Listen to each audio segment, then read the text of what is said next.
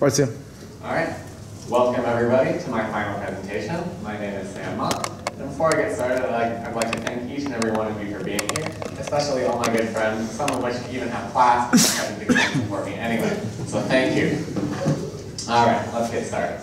So first I'm going to give you a little bit about me. I went to Falcon Creek Middle School, and now I'm here at Grandview. In terms of the technology classes I took at Grandview, I took programming, game design as a sophomore, and AP computer science last year.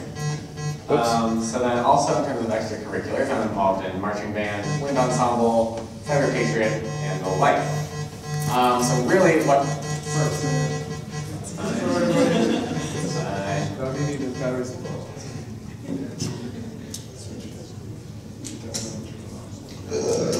Technical difficulties.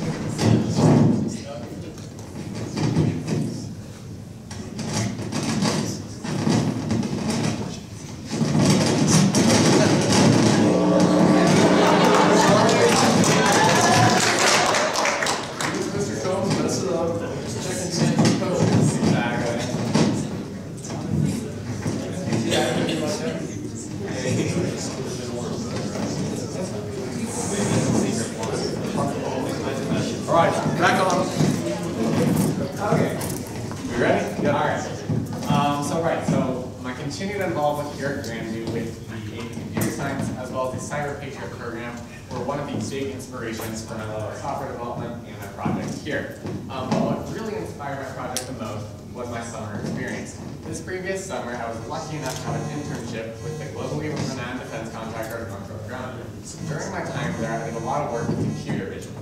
I'm not going to go into detail about what I did there, first because it doesn't really relate too much to my project, and second, I probably couldn't tell you anyway.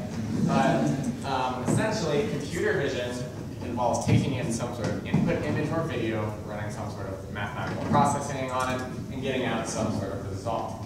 So that really, I knew after that internship that I wanted my project to be about computer vision, but I didn't know what, in what context. So I looked to the modern world today, and I wanted to create something that was very modern, that could also be used in a corporate scenario. So I looked to the field then of biometrics. Everybody today has a fingerprint scanner on their phone that works almost instantaneously. I wanted to do something similar to that, but since fingerprint scanning was arguably already solved, my project idea then became iris recognition. But not only did I want to program the software for it, I wanted to create a standalone device that could perform iris recognition. So for the hardware for my project, I built it on the Raspberry Pi 2 microcomputer. And you can see it right there. It's a small little computer, but it runs a completely full-blown Linux operating system.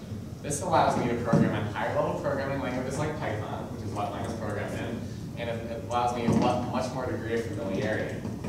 So like I said, I programmed in Python, and then I used the OpenCV computer vision library. I use this during my time at Northrop, and it allows me to do a lot of the heavy lifting with regards to image manipulation and the like.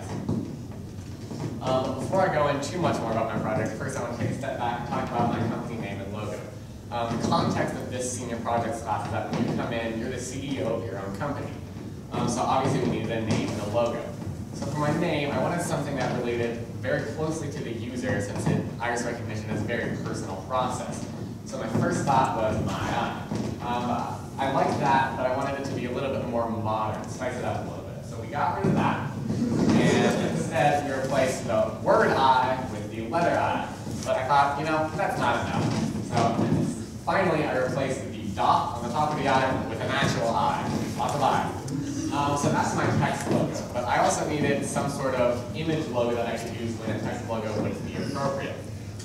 So after I did some searching, that is my image logo that I came up with. Believe it or not, we actually had to do research regarding colors when we were doing at the beginning of the year. Blue colors signify security and trust, which is something very important for my project. Sorry. I know everyone's kind of popping, so I'll do this next. So that is the logo that you see in the top left corner of my PowerPoint slide, and you will for the rest of these slides. But also, so now I have a text logo as well as an image logo, but I needed some way to combine the two, so something that I could put on formal documents or presentation header of some sort. So that ended up being my final logo. All right, so now we're going to talk about my advice. advisory committee because they are actually a really big part of my project. So first I'm going to talk about my expert advisor, Chad Matheson. He's a systems architect and he does software development for a living. He's an expert in signal processing, which has a lot of overlap with the project that I was trying to do. He has been an invaluable resource throughout this project. He's helped me so much with the direction of where I should be going, code review, just solving problems, so I thank him very much. Next, I'm going to talk about my support advisors. So first on the list I have Andy Starr, and to be honest with you, he should be an expert advisor. He has helped me so much with some of the mathematical formulas I needed, and he even designed in SolidWorks this case for my Raspberry Pi. I'll talk a little bit about why this was so important later, but he did an incredible job with it. And then in terms of the rest of my support advisors, I have Ivan Krukov, who is a student here and a friend of mine, to help me out with code review and that kind of thing. And then my mom and dad, I thank them for their continued support throughout my time developing this project. All right, so now we're going to talk about the project objectives, what I wanted to do when I came into this project. So in terms of research, I wanted to research some computer vision algorithms as well as template matching algorithms, because that was what the main premise behind iris recognition is. I wanted to obtain a greater understanding of the Python programming language, because while I did deal with it over the summer, I didn't have an incredible understanding of it. And I also wanted to learn more about the OpenCV computer vision library, because there's so much depth to it that I only scratched the surface during my time at Northrop. I wanted to discern a strong security model for storing iris templates, because if this were to be used in some sort of corporate scenario, security is key. I wanted to develop, obviously, a working prototype, and I will demo this at the end. And then as an extension, I wanted to interface with an electronic door lock. Obviously, didn't get done. It's not the end of the world, though. It was an extension. It's in the name. That's what I plan to do if I finished everything. And I finished everything, but not in time to do that. Not the end of the world. All right, so now we're going to talk about some of the technology that I used for my project. So first we have SSH, which stands for Secure Shell. And I use the client for that, I use PuTTY. And I'm not going to get too technical, but essentially what this allows me to do is to log in remotely to my microcomputer right here without having to plug it in to a monitor and a keyboard and a mouse and have all that stuff. So it made developing on it much, much easier. Next, I needed an IDE. For this, I chose PyCharm. And an IDE stands for Integrated Development Environment, and it's just essentially where coders write their code in the environment that they're working. Like I said, I chose PyCharm, it's a very renowned Python IDE. Next, I needed to, for the programming language, I used Python, and I compiled the OpenCV 3.0 library. Then in terms of version control, I use Git, and essentially what version control is it allows me to keep code history revisions of my code and backups of my code. Every good developer should be using it. It just makes your code much safer. If your code dies, well, it's backed up somewhere else. And obviously for the hardware, I have the Raspberry Pi 2, the microcomputer I illustrated there, and the Bright Pi, which is the LEDs, and I'll talk a little bit about that later. So now here's a little bit of a roadmap of my project. This is what I came up with. It has all the parts of iris recognition and what I needed to do throughout the year. So I'm going to talk a little bit about this. I'm going to then transition into my timeline, which is kind of based off of this. And then I'll go individually through each of these things and talk about them. So I have the initial research at the beginning of the year. Obviously, I had to do some research. I know I wanted to do this, but I need to learn about it. The case design and 3D print, we needed that. And then the steps of iris recognition, we have pupil localization. We have iris localization, the iris unwrapping, the template matching and generation based either on pixel intensity or physical features, and then some sort of secure storage system.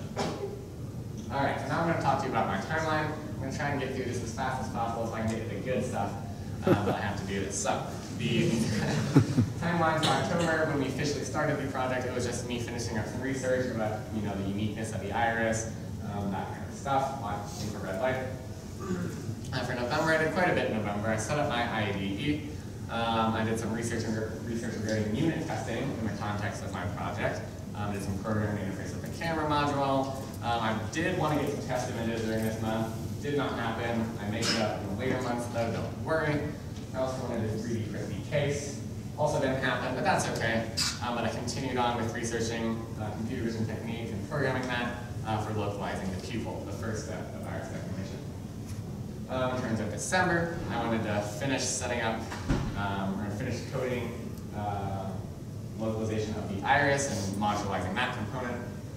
I wanted to program the iris one, like I said, I wanted to set up some of those unit tests. Didn't get to that. Once again, it gets made up. The 3D case, or 3D printing the case, sorry, we finished that in this month. And then I needed to research and start programming techniques to unwrap the iris. In terms of January, I made up that, modularizing that component. I had to restructure some of my code and recode a lot of things due to some of the issues I was having. Research more computer vision techniques, edge detection to make pupil localization more efficient. During this month, I also made up getting test images on my classmates' irises that I can use for samples. And then, whoops, my bad. Then edge detection and then prepare for my mid-year. In terms of February, I worked out a lot with template matching, both with the linear correlation coefficient, as well as some Gabor filters, testing those, testing those reliabilities, that kind of thing. And then the one thing I didn't get to in my project was having the step size. When I unwrap the iris be constant, I'll explain what that means later. This probably doesn't make very much sense now. So the only thing I had to cut from my project, but it really didn't have an impact in the end.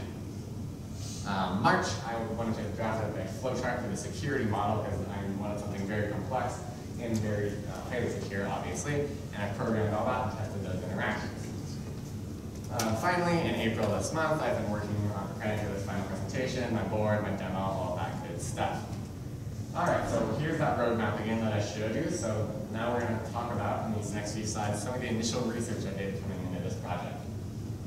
So first, I needed to research the uniqueness of the iris. Obviously, it's highly unique because I came into this knowing that it was a field for biometrics, but I didn't exactly know how unique. First, what I figured out is color is hereditary, but luckily that has nothing to do with iris recognition, so you can't have similar irises if your siblings have the same color as well. Rather, it's the texture of that iris that makes it so unique. It starts to form 3 months into gestation and finishes by 8 months.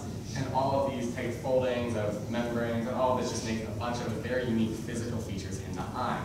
For some context, the probability of 2 people having the exact same texture in the iris is 10 to the power of 80, whereas the estimated number of atoms in the universe, 10 to the power of 78. So it's highly, highly unique. So as you can see here, here's just some of those physical features on here that just makes that iris so unique. Okay, now I'm going to talk about the iris in near-infrared light. When I came into this project after doing some very preliminary research, I learned that almost all iris recognition processes use near-infrared light. But I didn't know why, because obviously it washed out the color of the eye, and I was like, well, how's that going to work? But there's 2 reasons for this. One, it makes the blacks much more black in terms of pixel intensity, and I'll detail that in the next slide so you have some context. And 2, there's no discomfort with the subject. Since near-infrared light, you can't see it with a visible eye, you don't see anything, but if it was normal, like a flash from a camera, you'd probably be blinded if you put your eye there. So here's a picture of what I illustrated. On the left, you have an iris that is illuminated by visible light, and we have a line drawn across, and it graphs the pixel intensity or the pixel values. As you can see, once you hit the pupil, there really isn't much difference. However, over here, with the iris illuminated by near-infrared light, once you hit the edge of the pupil, there's clearly a big difference. And this can be used then to determine what the boundaries of that pupil is. So next, I'm going to talk about unit testing. So this is something suggested to me by my advisor, and it was actually very helpful for my project. I'm not going to read that quote to you, but essentially unit testing involves me coding, making my code, right? And then I know the input and I know the output. And then I run that through my code. And if the test passed, and then I get the expected output, it works. But if it doesn't and the test fails, I know I broke something somewhere and I can go in and fix it. Whereas if I didn't have this, then I could break something unknowingly for a week, not know it, and come back and have everything be broken. So this helps a lot. So here's some code to illustrate this. It's not scary, I promise. On the top we have a function, it adds 2 numbers. On the bottom, we have a unit test that tests this function, and it says, is 5 plus 4 9? And indeed, 5 plus 4 is always going to be 9. The laws of addition aren't changing anytime soon. The example is trivial, but it gets the point across. I have an input, I know what the output is, and I run my code to test it. All right, so now I'm going to talk about the next part of that roadmap, and that's the case design and print. So once again, this was designed by Andy Starr out of the graciousness of his heart. It is a wonderful case. It's actually much more important than you think. One, for 2 reasons. One, it allows for a much greater degree of control when you're taking the pictures. because before we had this case, literally the camera was just like attached by a thread and bouncing up and down everywhere. It was just so hard to take pictures. And two, it allows for a much greater degree of control over the ambient light, because when you're doing template matching, ambient light actually is a big factor that plays into that. So like I said, one test print, 2 failed prints, and 2 trips to Lowe's later, we have this case, and there's the card graveyard. All right, so now we're going to talk about the good stuff, the iris recognition part of the project. So the first part of iris recognition is pupil localization. This is arguably the most important part of the project because it serves as a reference point. If you know where the pupil is in an image, then obviously you know that the iris is simply surrounding it. And so, like I said, it's most important because this is a tiered system. So if pupil localization fails, it's not going to be able to find anything else, and it's not going to work. So how does it work? So first we take an input image, and then because those blacks are so black, because I described earlier with that near infrared light, we run binary thresholding on it. This says any pixel value above a certain value is black, any one below a certain value is white, or vice versa, or whatever, and you get a binary image like this. As you can see, it does a very good job of finding that pupil. From there, I use OpenCV to run a contour scan, and contour is just some sort of irregular shape, and it finds the pupil very well, and then I just do an endpoint scan to find the value of the iris, or the pupil, excuse me. So here, these are all input images I have taken with the camera. This is all of my code running on it. This is all me. So here's an input image, here's the output image. There it is, perfectly finding that pupil. All right, so I did have some major pitfalls with this, and it had to do with the consistency of it, because like I said, this is the most important part of the project. It serves as that reference point, and if it fails, everything else fails. And because we got the case done a little later than I had intended, I fell into one of the most devastating traps that a developer can fall into. When I was coding, I was essentially coding for only 1 or 2 test images. And that means when I got new test images, because I had the case done, everything just didn't work. So I will show you some of my misfortune there. As you can see, not the people, not the people. I think you get the point. It didn't work. So I had to go back and rewrite all that code. Good news, I rewrote it using the methods I described in the previous slides, and it works much more consistently now. All right, so now, obviously, the next step is the iris localization. Once we know where the pupil is, we need to be able to find the iris so that we can extract the features from it. My code does all this, so how does this work? So we take the input image, and then we blur it, so that it's just a blur on the image. So what that does is that the boundaries between the edge of the iris and the white part of your eye, the delta change in pixel intensity should be the highest at that point. So then I can start with blur it, so that the pupil scan outward until I find that highest change in pixel intensity, and then that's when I can find the iris. So once again, here's the pupil. There it is, finding the iris almost perfectly. It's a little bit on the outside, but it's pretty good. So now I'm going to talk about a little bit, just show off a little bit some less than ideal scenarios. This is a picture, obviously not a very great picture, but I ran my code on it, and it actually turned out very well. It detected it pretty good. Obviously, template matching isn't going to work on this because so much detail is lost, but it's impressive nonetheless, and I thought I'd show you that. So now I'm going to talk about unwrapping the iris. This isn't an essential component, but it's very helpful because it's hard to deal with data when it's in a circular plane, like the iris. So what this does is it takes the iris and it does some simple trig, polar to Cartesian conversion, and it unwraps that circle into a rectangular plane, so the data is much easier to access and manipulate. So here's what I'm talking about. So the x values are cosine theta, the y value, or x values are r cosine theta, the y values are sine theta, and I go out one radius, and I go in a circle, because my line segment, I go out the next radius, and I continually do that until I have the entire iris. And what I do is I plop it into a rectangular block right there. Then later we'll get rid of this, we'll just cut it in half, because this is the result of the little bit of under the eyelid that got caught in that image.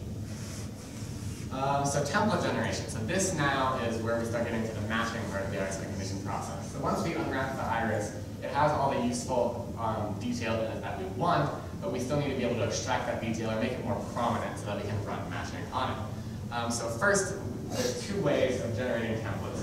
First, we can do it based on pixel intensity, because it stands to reason that if you have 2 irises with the same ambient light and you unwrap them, you lay them on top of each other, when you compare the pixel values at each position, they should be similar. And then secondly, so that's the pixel intensity template right there. And then secondly, we can also do matching based on those physical features that I mentioned earlier, all those crypts and furrows in the iris that make it so unique. What I do is I convolve this image with a Gabor filter. I'm not going to explain too much about it, but essentially it brings out those prominent physical features. So here is the unwrapped iris. We cut it in half, so we don't have any of that. And here is the image after we equalize the histogram and increase contrast. Similarly, here's that image after we convolve it with the Gabor filter. And now we have template matching. So like I said earlier, there's two ways we can do that, based on pixel intensity or based on physical features. So the first thing for pixel intensity uses the linear correlation coefficient, and the second one uses Hamming distance. So I'll illustrate both of those now. So for pixel intensity, here's two different templates, and we would lay them on top of each other, and here's the formula. So this is what Andy had to help me with. It's actually not as bad as it seems once you kind of understand it. So X is a matrix of pixel values representing one image, and Y is a matrix of pixel values representing another image. And this function is bounded from -1 to 1, and essentially all it's doing is it's comparing the similarity of those pixel values at every position. So in terms of a match, usually a value of 0.7 and higher is considered a good match. Like I said, bounded from -1 to 1. Next, this is the template for the physical features, and now notice how these templates are binary. Binary meaning it's either black or it's white. So a black could be a 0 and a white could be a 1. Those are the bits of the image. So what we do with Hamming distance is we calculate the number of disagreeing bits and divide it by the total number of bits. So here's an illustration. We have these are agreeing because they're both 1. These are agreeing because they're both 0. Oh, but these are disagreeing. So 3 of them are disagreeing out of the 10. So 3 over 10.3, that's that Hamming distance. This function is bounded from 0 to 1. And it's a little bit opposite for the linear compared to the linear correlation coefficient. But a good match usually results in a value of less than 0.4. So template matching, some major pitfalls, and I'm going to illustrate with you. There's a few things that play into template matching, some sort of environmental and outside factors that can really throw it off. The first has to do with ambient light. If you take one picture, and then you take another one, but you let a differing amount of light inside the apparatus right there, because it's not a perfect seal, then when you're trying to compare those pixel values, some of them might be whiter or darker, and the match might be thrown off, even though it's the same iris.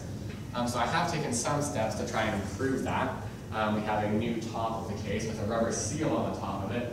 I didn't want to put it on the case now for fear of messing anything up so close to the final presentation, but I just wanted to show you the development process of the problems and how I'm trying to fix them. The second one has to do with iris rotational area. Once again, it stands to reason that when you unwrap them, if they're both the same, you lay on top of each other, the pixel value should correspond neatly. But if one of the pictures is rotated and you unwrap them, and then you kind of lay them on top of each other, they're going to be shifted in one direction or the other, and this can also throw off the match. I haven't taken very much to try and improve that part, but the way you would improve that is you would run multiple matches and just shift over those pixel values in one of the template images to try and get a better result. Okay, so now I'm going to talk about the security of my product. And I wanted something, like I said, that could potentially be commercially viable and that was highly secure so that it could be used in a corporate world. So recall earlier in my timeline that I drafted up a flowchart for a security model. And here it is. Now, I'm not going to go into detail and explain this because it's highly complex. I did have to code every step of this, but essentially what this does is it establishes a degree of trust with the Raspberry Pi as well as some sort of central server that allows for iris templates to be encrypted and decrypted in a secure fashion. Alright, so now I'm going to talk about the commercial viability of my product. Like I mentioned previously, I wanted something that could be potentially commercially viable in the real world. In its current state, it's not, but it comes very, very close, and I'm going to illustrate a few reasons why. So first, in terms of cost, this apparatus, as well as the case and all, the camera and all of that, costed about $150. And this is much, much better than its competitors. For reference, $1,000, $999. So it kills in the cost department very well. In terms of software, the software I use is all free and open source. So that means if I did sell this, I wouldn't have to pay any royalties to any companies to use the software or whatever, and that usually wraps up a large cost. Where it falls short, however, is speed and consistency. First, in terms of speed, it takes about 10 to 15 seconds from taking a picture all the way down to performing a match. This is unfortunate because this thing, it's not a very powerful computer, but it gets the job done. But other commercial projects are probably much faster. You probably don't want to be standing outside in the rain and the snow waiting 10 to 15 seconds for it to try and match your iris so you can get in the door. In terms of consistency, it's about 75% depending on who takes the picture. It really is an art trying to get a good picture. That's half the battle, trying to get a good picture here. Once again, you don't want to be standing out in the snow and having to take multiple pictures because it didn't work the first time. So with that, I'm going to set up for a live demo. My dad is going to come up and we're going to take 2 pictures of his eye and match them together. So hold tight while we set this up.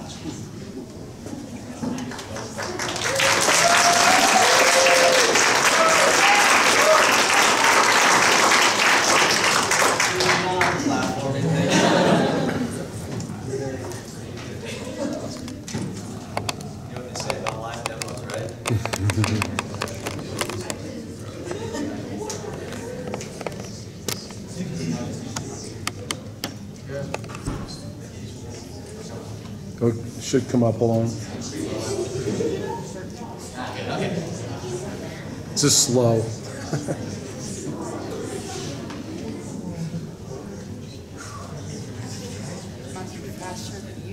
Alright, so we are going to take 2 pictures of my dad's iris, and then if they're good, I'll show you all the process going on over here. One disclaimer, all the code is running on this laptop just so it's much faster for the audience.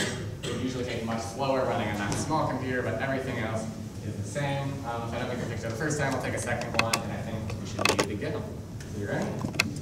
All right, 3, 2, 1, go. It's going to go and take some pictures.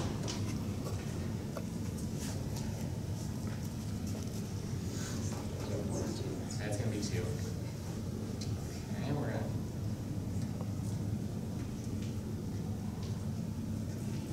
Alright, we're going to take 2 more pictures because those didn't end up working all that well. So it's a work in progress, don't worry. Okay, so we're going to, ready? 3, 2, 1, go.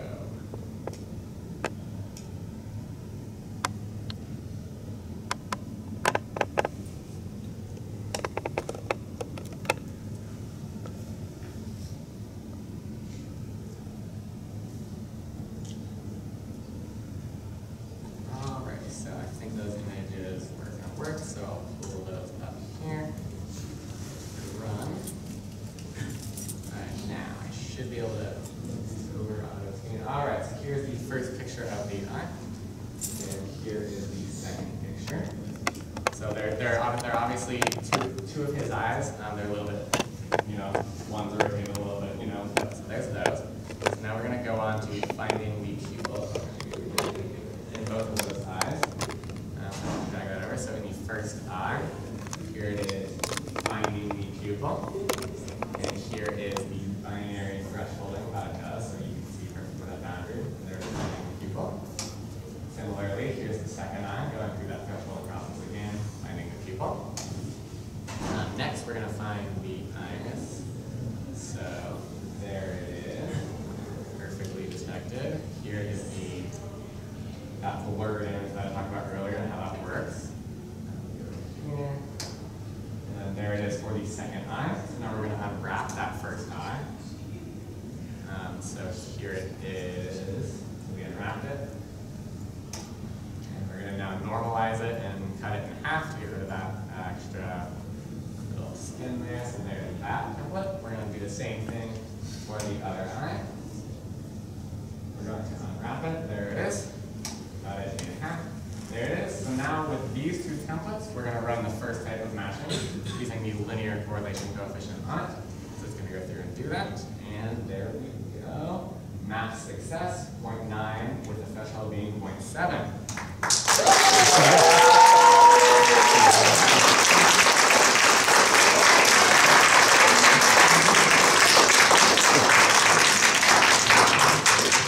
Not done yet, though. Here is the second form of template matching. These are the templates based on physical features. Once again, obviously they're a little bit dissimilar, but this should match as well. We'll hit enter, it'll go through and match. you look at that, 0.24 is indeed less than 0.4.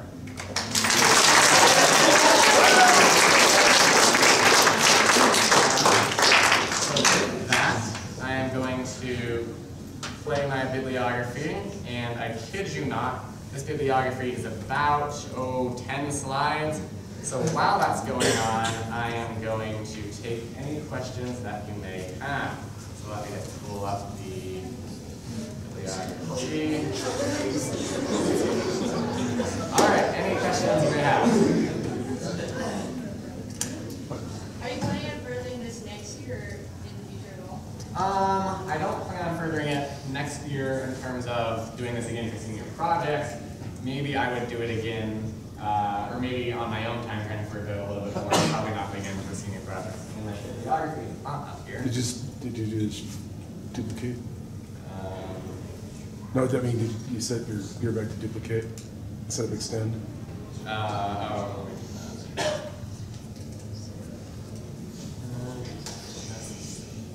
Should be already on. You didn't change it, all right, well, pretend there's a bibliography there. Any more questions? Okay, first I have an apology to make. When discussing former students like Sam and Ivan, I usually claim that I taught them 1% of what they know. Well, I'm going to divide that by my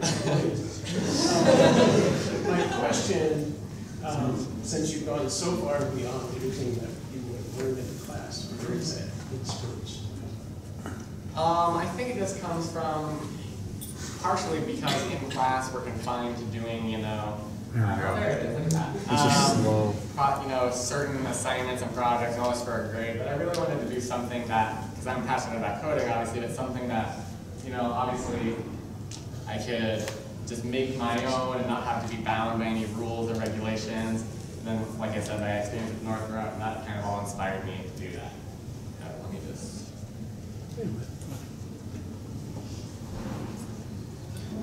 Quite a few.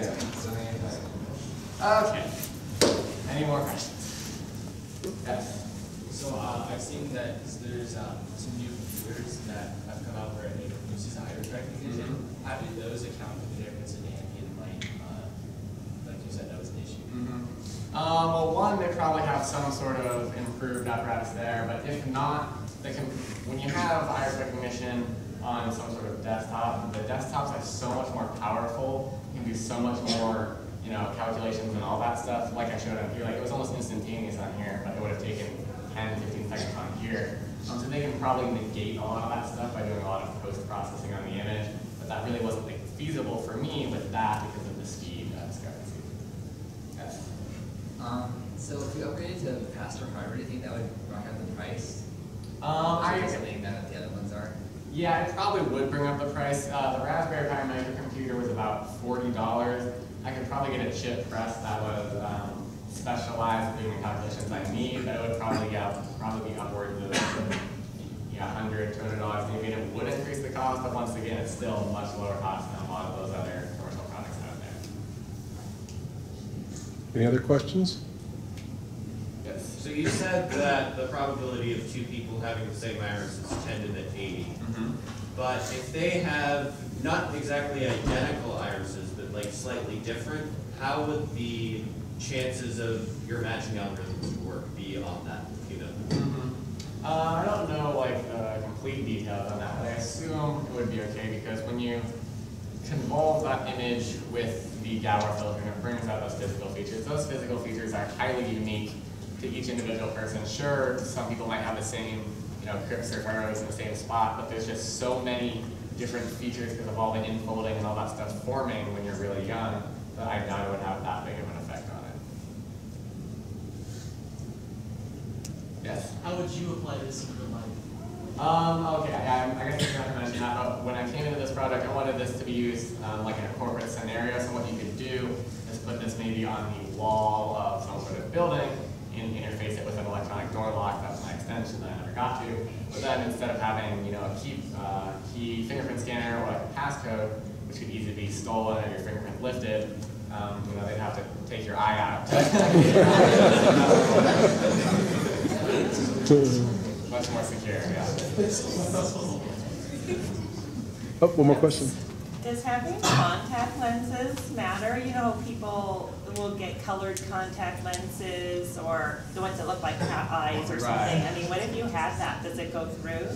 I haven't actually tested anybody with contact lenses. I assume the color wouldn't make a difference at all, because like I said, color doesn't matter, it has to do with the texture. I assume it would change those values a little bit, so I think it would work if you, when you scan your eye, you have the contacts in both times, but maybe not if like you scanned it one within, one without. So, yeah. Okay, well, good job. Thank you very much, sir.